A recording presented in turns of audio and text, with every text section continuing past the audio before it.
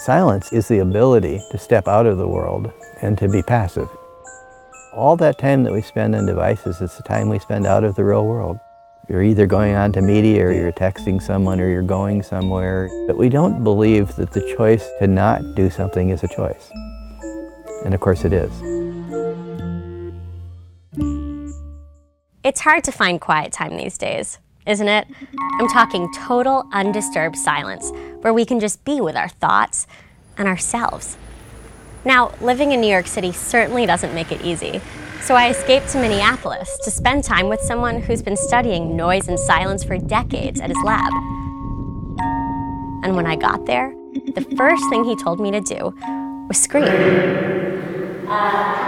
Really? Yeah. Okay, now we'll have you do the same thing in the anechoic chamber. In an anechoic chamber, you're 100% absorbent. In a reverb room, you're 100% reflective. And so the reverberation room much more represents the world.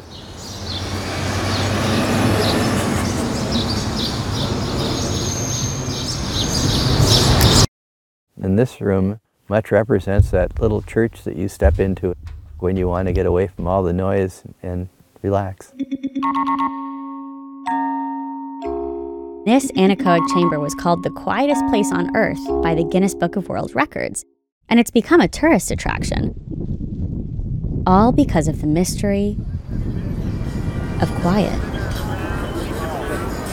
The World Health Organization calls noise an underestimated threat, and it's been linked to depression, high blood pressure, heart attacks, and the list goes on. You know, it's often said that being exposed to sounds above 70 decibels is dangerous. However,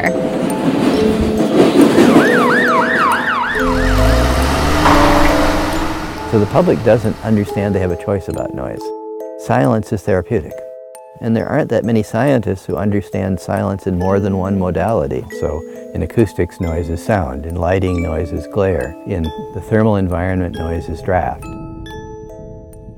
And what you find is that the more perceptual stimulus you have, the less you're able to think clearly. And so the louder the noise is, the less cognitively accurate you're going to be. What this does is it brings people back to the time when they could sit quietly someplace where they're not being entertained, where they're being stimulated in all of their senses by the environment they're moving through. And that's associated with joy. Joy is a feeling that you're in balance. And so removing yourself and giving yourself the luxury of no high-level stimulus is a luxury. And in fact, it clarifies your mind, it clarifies your emotions, and it clarifies your body. I've been walking around the lakes and around the Mall of Americas, and what I discovered many years ago is it isn't my mind that teaches my body, it's my body that teaches my mind.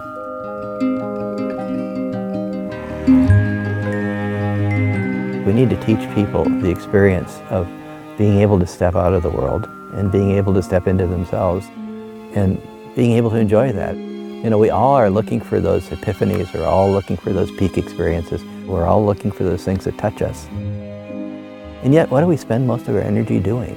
Trying to entertain ourselves until we go to bed. And if you look at all of the things we spend money on and all the things we think we need, what's the cost of peace? No, it's zero. And so the highest order thing we can give ourselves, we already own